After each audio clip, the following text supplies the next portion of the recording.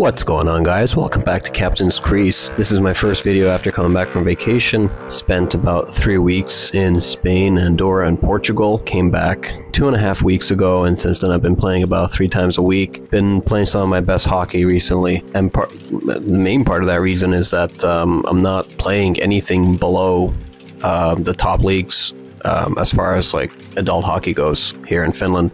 I'm only playing for the teams that are in the top divisions, because if I go down to, I guess, the equivalent of, I don't know, C or D division in Toronto, or even B, I'm dealing with those muffin shots and like the slower pace of the play, and it's frustrating. Yeah, I've been having way more fun playing with the elite groups here, and the cool thing is that I've got my own Thursday group right now. So I'm guaranteed 1 game a week.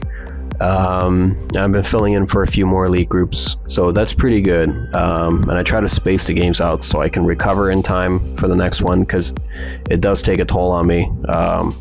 Each skate is about 1.5 hours, and because of the nature of the game and the quality of the skaters, it's a lot more movement. It's a lot more. You just have to be really sharp. You have to be on your game. You can't be soft, can't be taking nights off, because you're not going to get called back if you do. Let's put it that way. Now the cool thing is I do have a tryout coming out with one team this weekend. I do also have a actual official league game with a different team, so that's something to look forward to.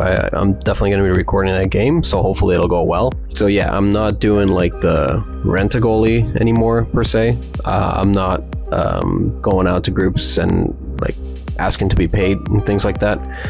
My reward, my payment, is that I get to play with like league up players and Mestis players. Like I'm like elite players or alumni or juniors or ex-juniors, whatever it is, because that's going to make me a better goalie. So without further ado, let's get into it.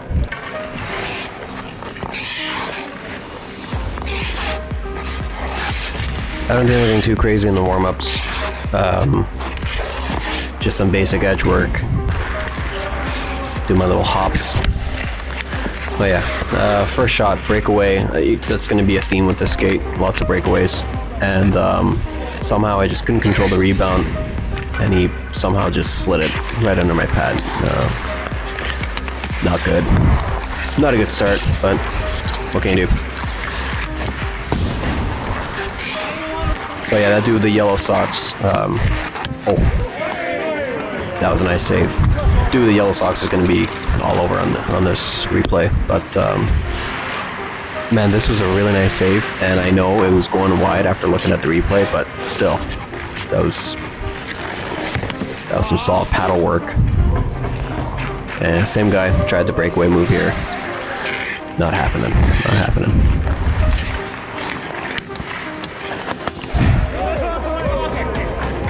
So the same guy that I just stopped with a paddle earlier, got him with a paddle again. And this was a nicer one, I think. That was labeled for the net. Just stuck with it. Never quit on the play. Kept my eyes on the puck.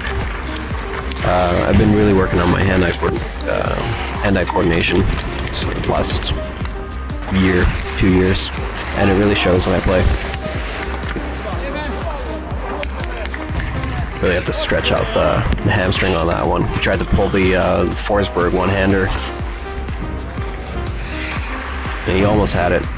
Just managed to extend the leg enough. But yeah, on the topic of hand-eye coordination, you'll see some. Oh yeah, man, that's been a bit of a problem for me. Is respecting the shooters way too much coming off the short side, especially on the glove side. Because it's, you know, when they've got the rush, when they can deke, a little scorpion there, when they can shoot, when they can pass, when they can go across the goal, it's way too many options, and then it's like you're kind of trying to cheat for whatever you think is going to be happening in that moment, and then you're off your post, you're off your angle. So that's something I need to work on. I need to get a little more aggressive in those situations when they're rushing in on the short side. Woo. Actually lost a bit of an edge pushing over, which made that a little more difficult than it needed to be. But still managed to snag it. That's all that counts. Again, keeping your eye on the puck. That's all it is. Coordination. And after I robbed him, he gets me back with a snipe right there. That was a nice shot. But yeah, as I was saying, those short side chances, just got to be more aggressive in those situations. And stop coming off the post too early.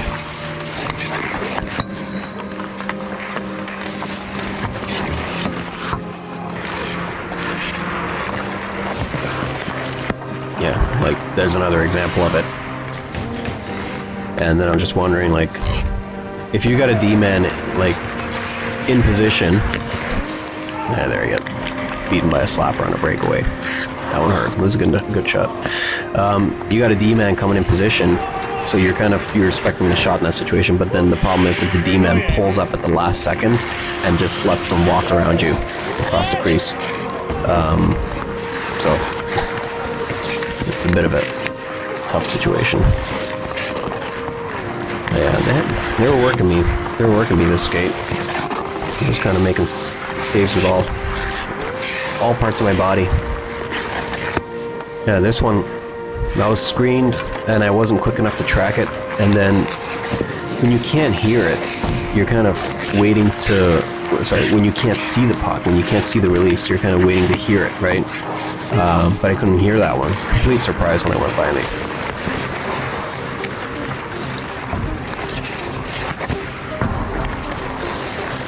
Yeah, they wanted those top corners all night. Got a lot of shoulders on those, a lot of shaft saves. Oh yeah, shaft. Respect the shaft. Yeah, that's one of those change-up shots I was talking about. It's like it takes forever for the puck to get to you and it dips along the way. Not fun. I don't like those. And that was just a nasty shot. I mean, if you're gonna stand around and let someone walk in, someone who can actually shoot it like that, I mean, shooter's advantage. Shooter's advantage. Especially if they're gonna put a bar down. I mean, what are you gonna do?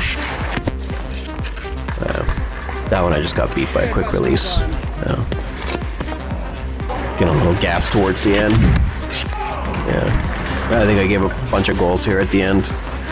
Didn't look very pretty, but I mean, they were good shots. And it was just breakaway after breakaway, and another one here. Down too early. Not tracking it well enough. I mean, I would say this is the only one I really should have had. I was there. Somehow, it's like it kind of went through my arm. But, yeah. That's that one.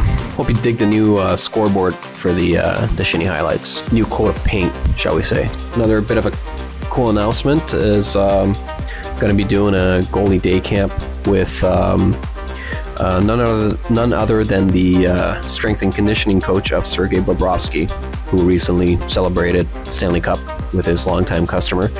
And so that's going to be fun. I'm definitely going to be filming that. So look forward to that in December. Actually just did a 10K run last weekend for the first time. And no training, no preparation whatsoever. I just wanted to see where my conditioning is at. And did pretty well, I would say, for a first time. This has been kind of a year of first for me.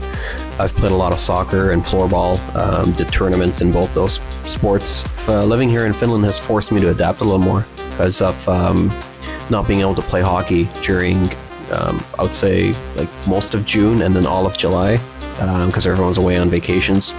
So I had to kind of, do other things, play other sports, which was mostly soccer during the summer.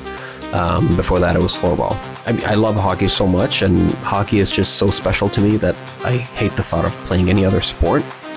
Like I would never give up hockey for any other sport, but it was actually nice for a change to play other sports. So let me hear your comments down below. Let me know how you're digging this new format. And that's pretty much it for now. So until next time, keep your glove up